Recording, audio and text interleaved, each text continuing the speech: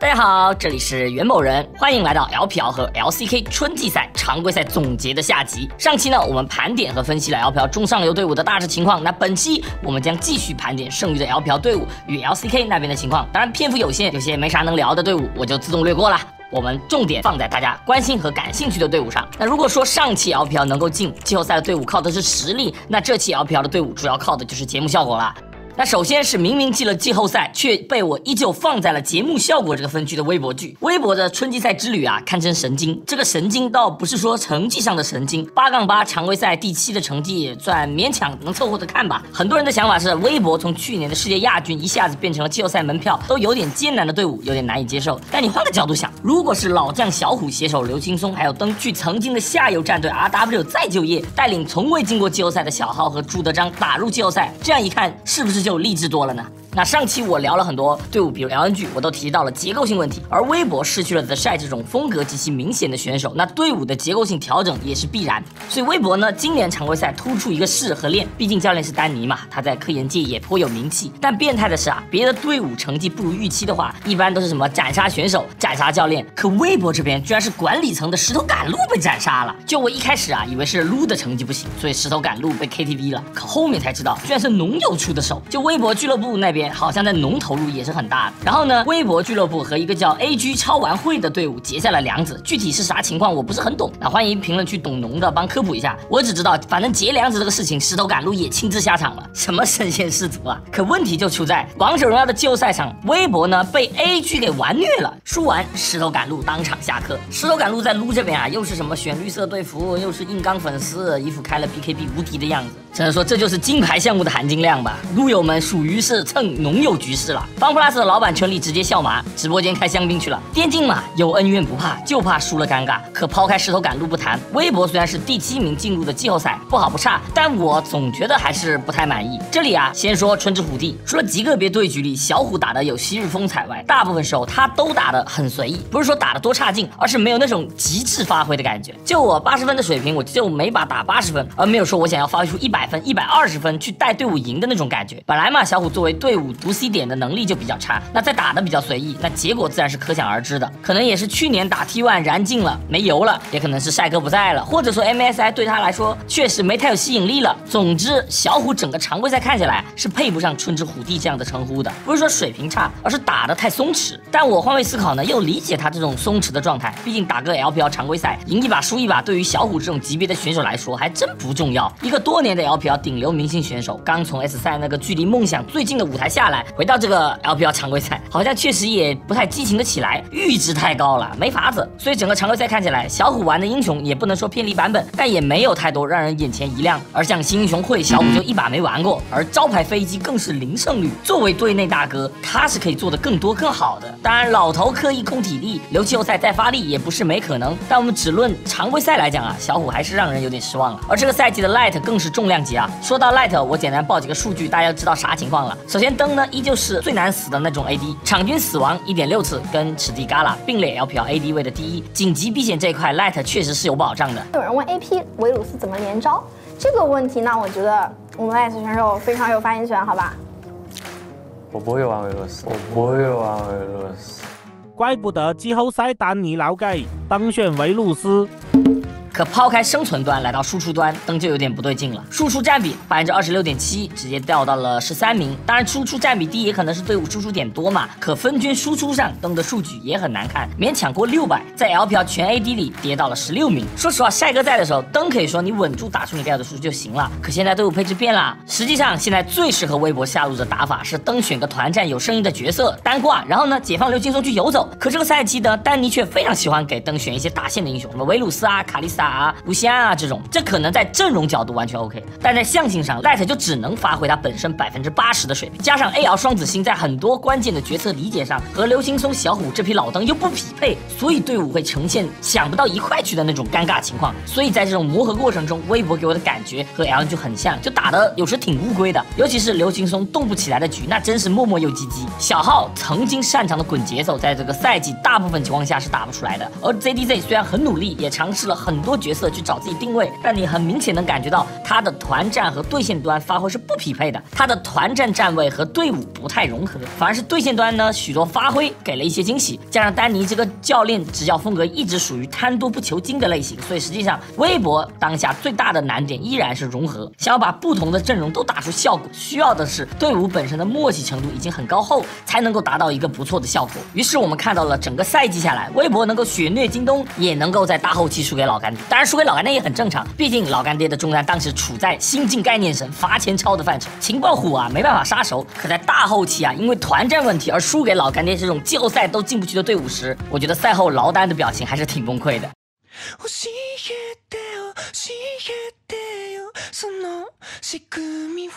整个春季赛呢，微博都属于神神经经的范畴，从选队服、选这个绿色开始，就已经跟节目效果分不开了。在季后赛第一轮面对常规赛他们曾经2-0碾压的 IG， 微博也是给粉丝们整了一下心跳。2-0轻松领先的情况下，第3把 IG 选择变阵，换下天真，换上乐言，这一变丹尼来劲了。微博居然是在手握3个赛点的情况下，差点被 IG 让二追3，不是 ZDZ 的建模力挽狂澜，这胜负还真的有味可知。只能说在搞粉丝心态这块，微博确实是有一手。不过可惜的是啊，微博这次没穿绿色队服，否则被追分的时候，我们又能看到一次经典的关公脸啦。那真正的重量级还得看 RNG 在春季赛的面板，你细想还是非常豪华的。首先呢，转会期最强上单呼吸哥，其次呢，训练赛最强中路汤圆，然后呢，打野 MSI 双冠兼 FMVP 打野威，下路则是冠军皮肤拥有者大翔，应付之神明，再加上一个大满贯亚运铜牌教练龟，结果这个配置居然连季后赛都没进，一共就赢了5场，全联盟倒数第4。他们在赛季初引入了前民宿 Lmy 作为教练，也算是噱头拉满了。从 BP 的角度呢 ，Lmy 其实没有什么太离谱的错误，但耐不住啊，选手的水平太有限。而 Lmy 作为一个新人教练，或许呢他 BP 没有问题，但怎么调教他还真不知道。我们仍未知道训练赛的汤圆到底有多猛，但 RNG 的想使下路有多让人看得想死，我倒是清楚的认知到了。在常规赛早期的版本 ，RNG 下路你不能说他把都被爆吧，但确实没怎么赢过线。而汤圆和威更是重量级。汤圆那天啊，我点进直播间就看到他 Nico 变小兵，被狗熊惩戒掉了大半管血。就你看汤圆的比赛，你就很难想象他是一个能被给予厚望的超级新人，就感觉找不到特点啊。说真的很菜吧，其实他也不怎么被压，只能说我第一次听说概念神这个东西就是从训练员开始的。可能你们不相信，但是汤圆只要他能够在比赛里面发挥出他训练赛80%的水平，然后慢慢调整，等到之后能发挥训练赛10%的水平，他一定是个世界级中单。实际上 RNG 在 BP 我不觉得有什么大问题，但队伍的中后期处理太离谱了。当所有人都放弃了 RNG， 觉得记啦没救了的时候，坑猪来了。只能说谷底的时候啊，怎么走都是向上。朱开牛就牛在他直接开辟了一个新的赛道，网红教练。你可以说啊，朱开 BP 有问题，可能带选手也不是特别能调整，但在说鸡汤和金句这块，绝对是力宏级别的，这可太适合做内容了呀。而在这个基础上呢，朱开也充分展现了自己在表演上的天赋。输的时候，朱开是这样的。现在是早上6点，然后为什么这么晚还没回去呢？因为刚才心脏真的跳得太快了，然后不敢开车，怕出事。可当他们开始击败 AL 还有 OMG 后，朱开又直接豪言壮语，甚至啊和林伟翔来了一句梦幻联动。翔哥要给你们来一段话。接下来我们将一场不输，我会带你们进世界赛。就你从教练的角度讲 ，RNG 在朱开加入后和白云时期是没有什么很大转变，但大满贯教练的思路他很清晰啊，在大环境不好的当下，谁都有被斩的可能。朱开又不是真的猪，他能不知道他接手的这支 RNG 要进季后赛有多难吗？正因为他很清楚，所以他才会开足马力展现他的100万直拍。我就算夏季赛不幸被斩了，我转职自媒体，这也是一个不错的出路啊。你看季后赛 RNG 不就顺着去大资庄园做客了吗？反正春天 RNG 已经赢得够多了 ，MSI 去不去无所谓了。怎么在谷底开出新的花？朱开拿捏的死死的，毕竟现在流量真的挺重要的。前 IG 教练克里斯前段时间不就还在那炒 S10的就范吗？那 RNG 现在问题是很简单的，都轮不到什么队伍结构问题，他就是选手临场判断不行。他没期我觉得他不适应，威的绝世打野在这个版本是根本行不通，因为中上2路的 gank 难度大大增加。威过去的习惯在这个版本等于是自杀，而明的泰坦依旧是很多对手针对的对象，可他毕竟是离开赛场有一段时间了，实话讲就是对游戏的判断、对对拼的理解，明民都很迷茫，尤其是新版本辅助去中路逛一圈是很难给到威胁做到事情。可以说那个最适合民的版本已经过去了。RNG 可能在队伍搭建的时候想的是有经验的下野去带一带汤圆，让汤圆吸收一点经验。可问题是老将的经验在当下版本不但不能用，甚至还可能是毒药。结果就是 RNG 即便前中期有节奏，也转换不成优势。现在的 RNG 跟20年很像，那就是选手个人能力不够突出，所以只能靠联动去做事儿。可在联动上配合的又不好，所以哪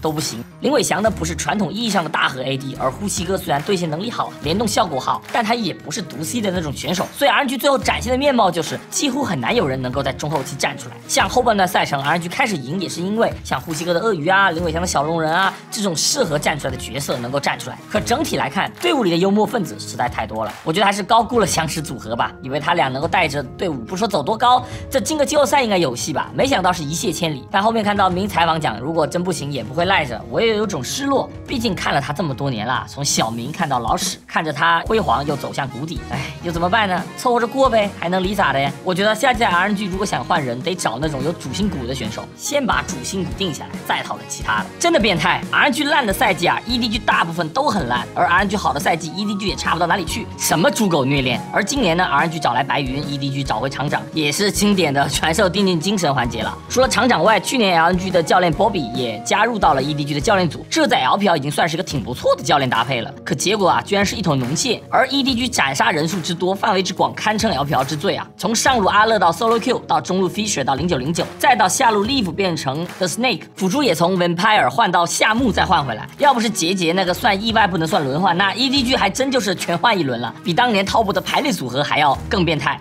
你要这样不如直接主教练热身算了。一个赛季 EDG 居然足尝试了7套不同的阵容，最终到了最后2场，他们才下定决心斩杀掉 Fisher。这破除 T1 青训魔咒和韩元大跌的思想钢印，确实没那么容易也侧面说明了 Fisher 这个赛季有多变态了。闪现造塔放队友 TP 手高，一个赛季高光没多少，但逆天合击已经有点数不过来了。跟他相比，下路小蛇的炸弹人炸自己都显得那么可爱。EDG 唯一当人的就是阿乐，狂砍7次 MVP。要知道 EDG 一个赛季一共就赢了11小场，阿乐尽力了，确实队友 LDL 都是刚上来的新兵。如果说赛季初杰杰在的时候，咱还能期待一手调整逆袭，那当杰杰都休息后 ，EDG 自然而然的开始进入到经典的轮换找内鬼环节。可现在属于阿乐相当于柯南里酒厂的琴酒，这除了自己全是内鬼怎么玩EDG 以往的纪律性运营基本功这些有一个很核心的必要条件，那就是选手的资质足够，在这个基础上你才有纪律性可谈。可当 Fisher 这个未来可期的 T1 明日之星不再那么未来可期后，那基本就宣告了 EDG 今年春季赛练兵的价值彻底爆炸了。只能说选手逆天操作太多，你教练组再有3头6臂也止不住小天才们的奇思妙想。其实我倒是觉得 EDG 本身的纪律性是在束缚着小天才们的。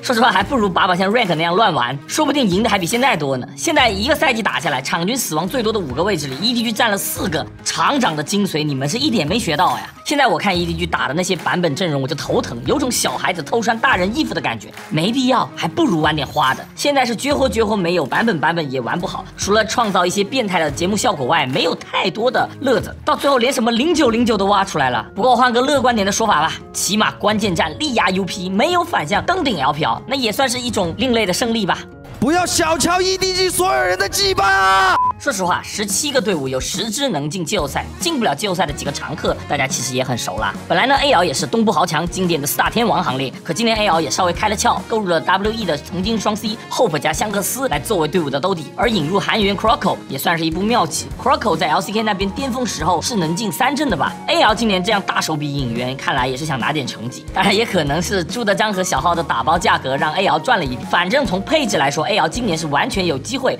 冲击季后赛的，而过程也是如此。在碰到 EDG 前 ，AL 是欣欣向荣7场5胜2负，虽然都是捏的软柿子，但软柿子的分就是能否进入季后赛的关键。可碰到当时一路拉稀的 EDG，AL 的中单崔孝军触发了撑伞人 buff， 两队针尖对麦芒拉了一炮大的给大家，堪称 LPL 今年最下饭的 BO3。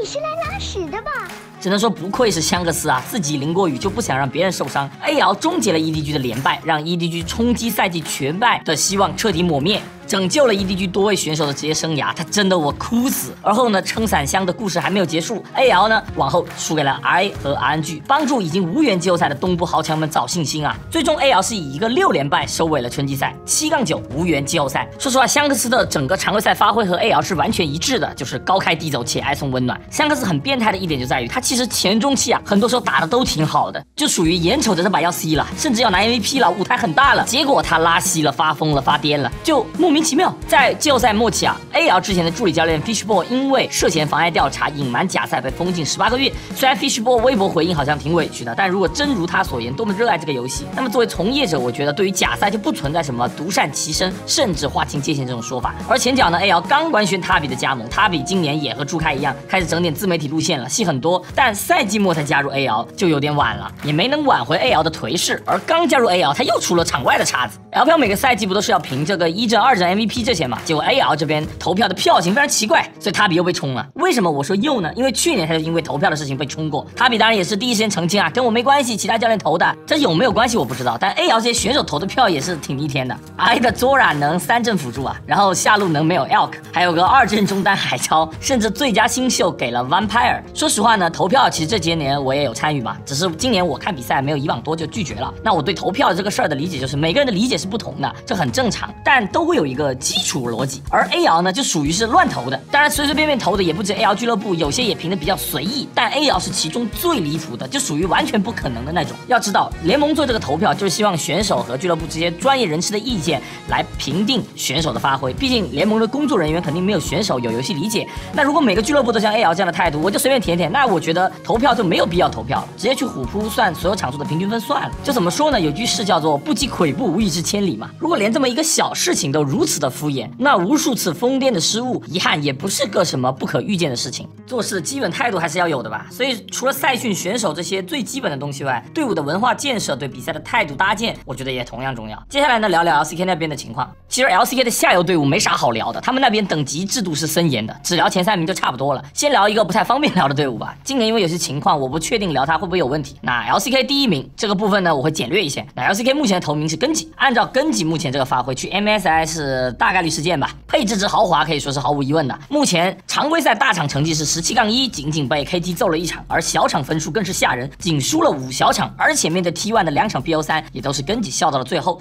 乔伊也是成为了 LCK 的常规赛 MVP， 又是和 Knight 呼应的一年啊。这个赛季呢，乔伊拿出了16个不同的英雄值又深又厚。在沙皇没被禁用之前，他的沙皇也是喜提了7胜1负的豪华战绩。而季后赛16.4的沙皇解禁，对于根基来说也算是好消息。只能说左右手在联赛内的表现从不需要怀疑。在版本变动中影响到根基统治地位的，也就是下路卢锡安了。一开始呢，选民卢锡安太变态了，而后削弱卢锡安强度后，其实就一般嘛，甚至在版本中期一度成为了版本陷阱。但根基实在是爱玩也擅长玩，所以即便整体的选取率在下降，但根基的卢娜依旧优先级很高。根基呢一共就输了5把，其中有3把自家下路是卢锡安，不是说根基的卢锡安体系有问题，而恰恰相反，因为 Chovy 和 King 都具备后期 carry 的能力，所以让能带节奏的卢锡安去撑前中期强度是 BP 的需求，也侧面说明了根基在 BP 上实际上挺难被针对的，整体的英雄池确实很广。新加入的 Canyon 状态也蛮不错的，离开许秀的他呢和 Chovy 没有什么不适应的问题，也拿到了 LCK POG 的第3名，仅次于 Chovy 和 Faker， 在打野里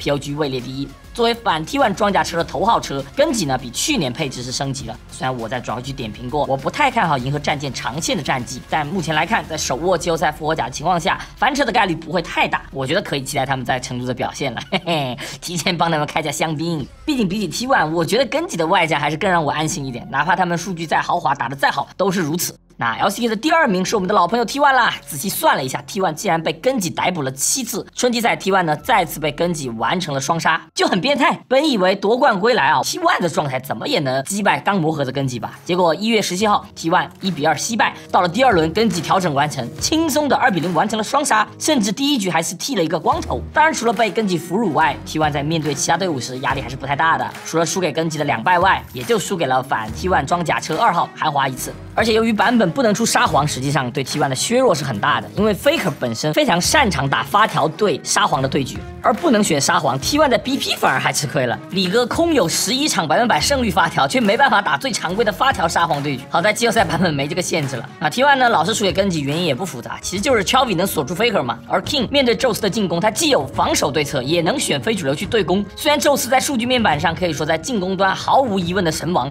但 King 却总能在顶住的同时还能call3数来帮忙，这就很难受了呀。而在下路对线上 ，Guma UC 和 Carrier 的进攻策略也很难奏效，所以 T1 没有支点，输得很自然。可以说 T1 这个队伍本身是非常善于进攻的，从 BP 如何发挥 counter wave 的效果，到拿到线权后打辐射去联动，可根基呢却总能在防守端做到滴水不漏，属于是风格克制了。根基下路呢，我拿个核还能跟你拼线，而上路又能抗压又能对攻。以前多兰在这个体系的加持下都能狂弄宙斯，现在 King 来了就更加变本加厉了。而 Owner 没有线上的支持，也只剩下峡谷慢跑锻炼身体。这个赛季啊，大欧的刷野第一，经济第一 ，KDA 也不错，但参团率巨低，居然能够在所有打野里排垫底。不过考虑到去年世界赛他的异常表现，所以大欧的数据再离谱也会觉得他在下一盘大棋。说白了，还得看沙皇解禁后 Faker 能不能重新带着大欧打出来。对于 T1 来讲，这个赛季最大的挑战就是突破根基的封锁。但目前来讲，科研的思路和路子 ，K 博士依旧是涛声依旧，和以前一样，什么 EZ 辅助啊、卡莉斯塔辅助啊，单看 Carrier 这个赛季拿出了18个不同的英雄，都在 T1 的舒适区内。但问题在于版本风向很明显吹向大核版本，而在这个版本下 ，T1 说实话竞争力是差一点的。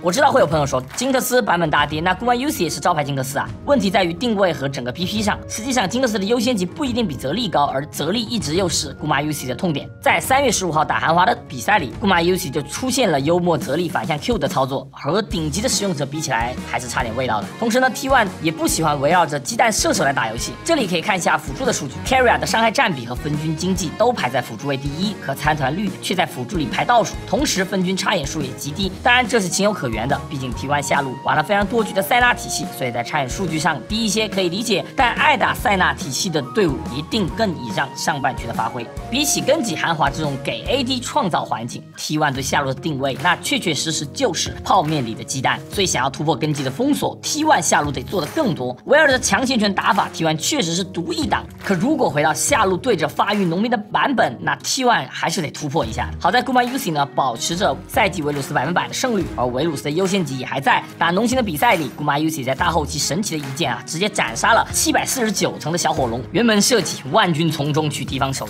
我其实对 T1 目前担忧还是多一些，因为 Faker 如今表现太过突出了。Faker 呢是 POG 榜单的第2名，常规赛2阵中单，整体数据啊很不错。可 Faker 表现的越突出，实际上 T1 整个队伍的压力就更大，能让老头显得不那么 C 的常规赛，才是 T1 有统治力的表现。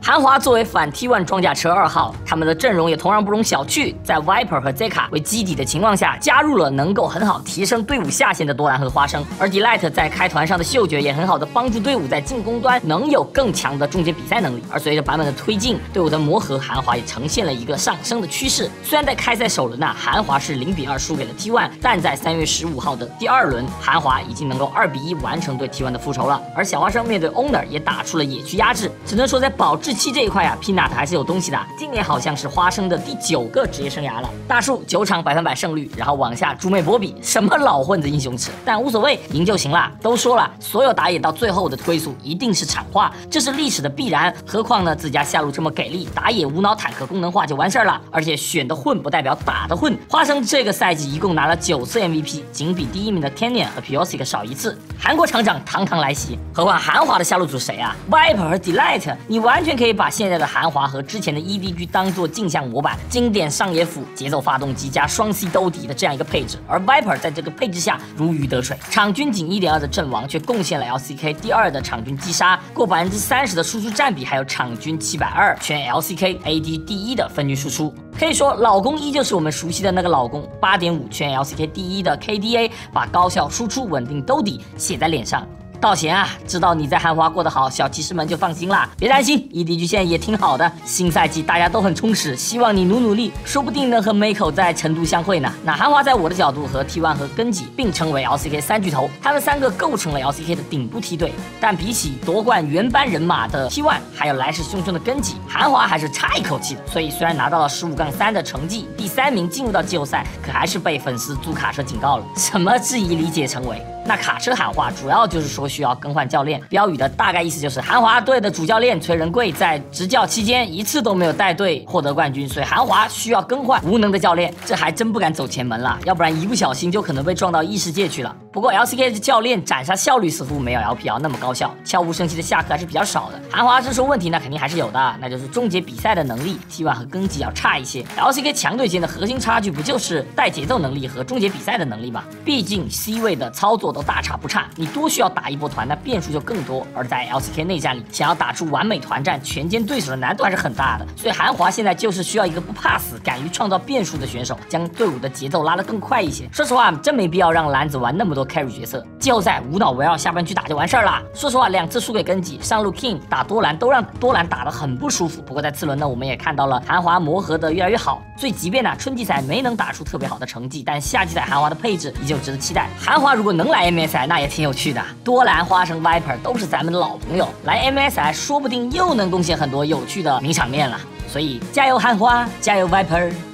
最后再聊一下我们的老朋友 DK 吧。DK 如果咱从一个整体成绩的角度，那他和前3名的御三家差距还是很大的。最终是常规赛9-9的成绩，以第5名进入的季后赛。但对局表现来看，他们和第4名的 KT 差不太多。2个大场 BO3 也是互有胜负，都拿下了一个2-1的胜利。再往上 DK 就不太有法子了，打 T1 被2次2-0，打韩华也是2-0，唯独打有3输的根吉 DK 特别来劲，居然2个 BO3 都啃下2个小场。虽然都是1-2败北，但确实也给人一些遐想。DK 其实我在转会期那时也聊过，他们的配置属于乍看还行，但实际上比较虚，主打的就是性价比。Kingdom 呢，懂的都懂。这个 FMVP 最变态的一点就在于他爆发能力确实是强啊，有时候真的很 C， 但就是不持久。常规赛玩的最多剑魔15场赢11场啊，对得起皮肤。但其他的英雄呢，差距又不太大了。而 AD Aiming 我一直觉得他有一个缺陷，就是团战的收割嗅觉太差了，很多时候他能够有收割的空间，但就是收割不起来。加上辅助可令，说实话，去年世界赛他那个牛头发挥，我就已经失去所有对他的期待了。所以9-9的常规赛成绩只能说可以啦。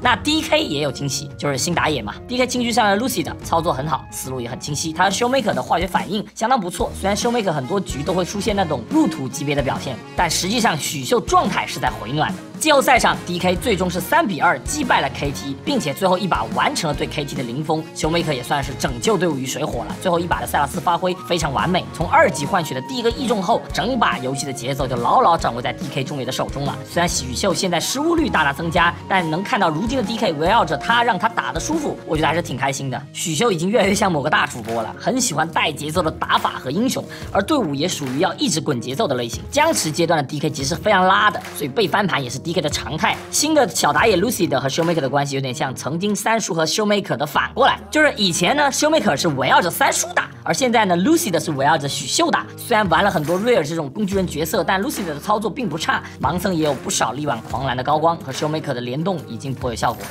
缺点就是过于团队了，有时太想帮队友，把自己反而给玩了进去。不过许秀已经决定在 DK 终老，有一个愿意给自己当狗的打野，其实也蛮好的呀。